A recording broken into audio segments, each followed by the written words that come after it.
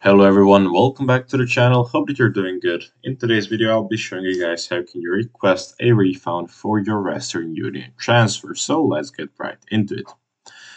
First of all, log in into the Western Union website and then head on to the home page. Now, what I want to tell you is that there is no direct way of actually requesting a refund from the application itself. However, the one and only way to do so is to contact their customer center.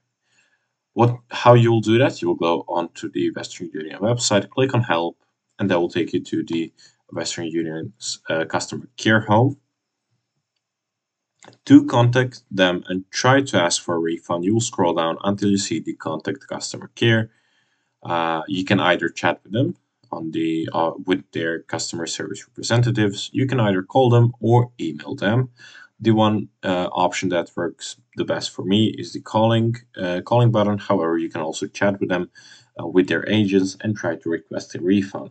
Make sure that you have a valid reason, that you have all of the information and receipts saved so you can send them and try to kind of bring the situation closer to them to resolve your problem and get the refund of the money. So that's everything for today. Hopefully you enjoyed this video and found it helpful. If you did, leave a like, subscribe, turn on post notifications, and I'll see you guys in the next one. Goodbye.